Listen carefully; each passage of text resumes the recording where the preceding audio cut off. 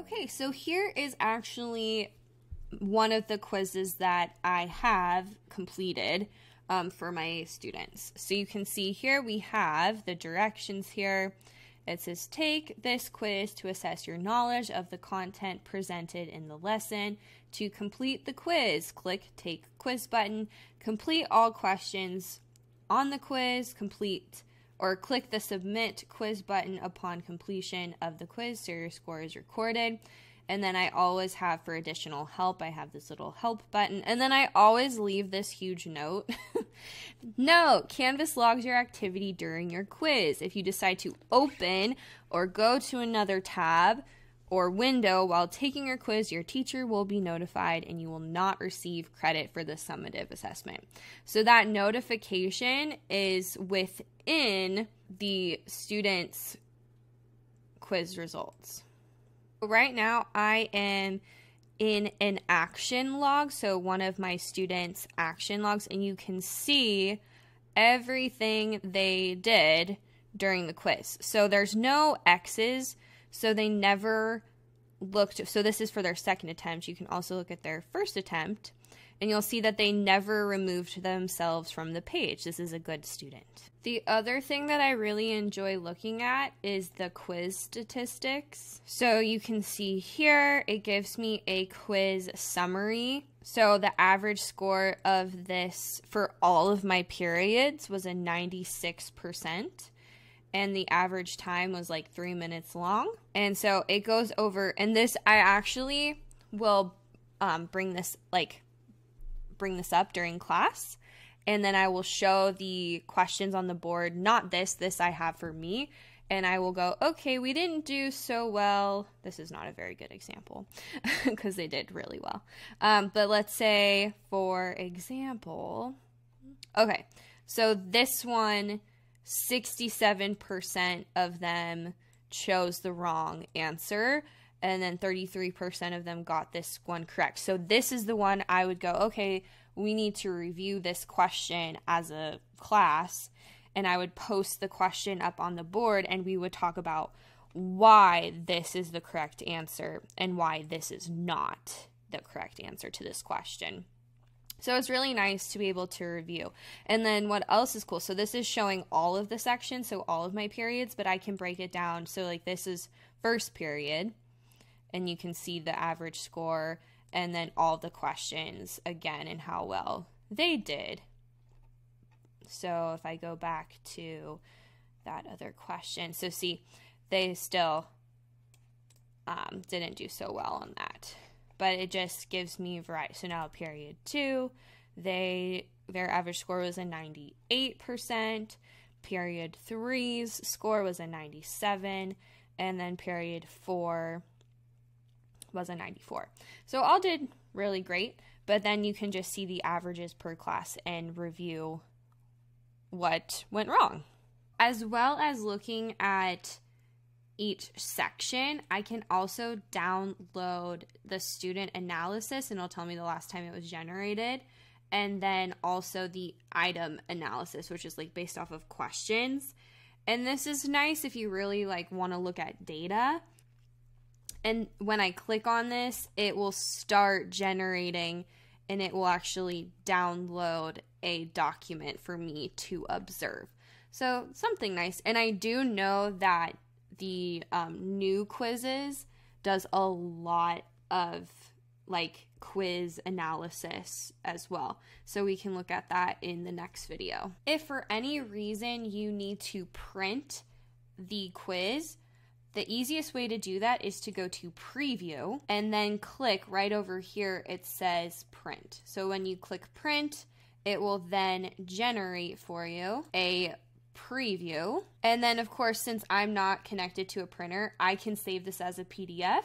And I actually do this, and I save these PDFs in my drive. And this is also one way I share my quizzes. Like if I have to submit one to an administrator, like usually I have to do that for my final exams, I will do it this way. Another way you can save quizzes to your computer as like a backup is you can go into your settings, and then go to export course content.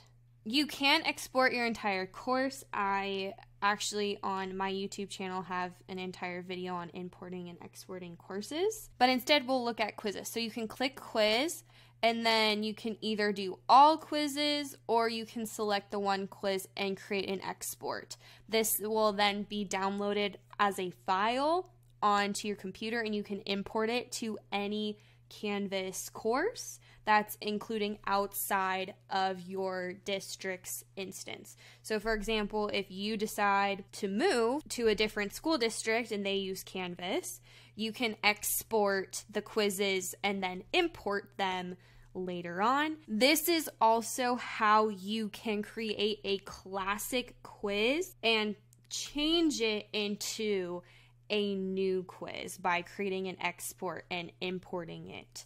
So within quizzes too, if I want to, let's say, share this with someone else, I can also click the 3 dots and then send it to someone, or I can copy it to another course.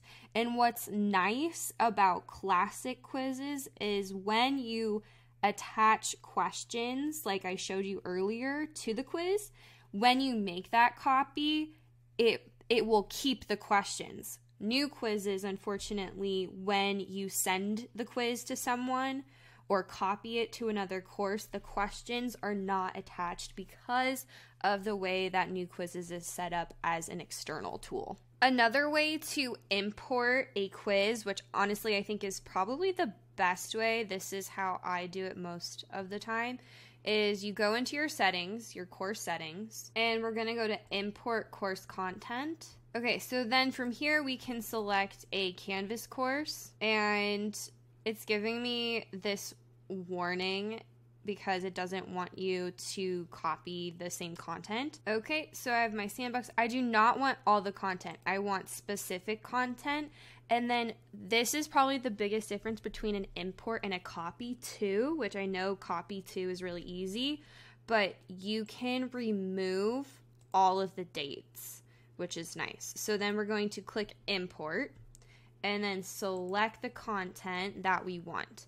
When you are selecting a quiz, so you can see quizzes here, and I can choose here's my demo quiz. It's always a good idea, so we got that one quiz. Always a good idea to also include the question bank.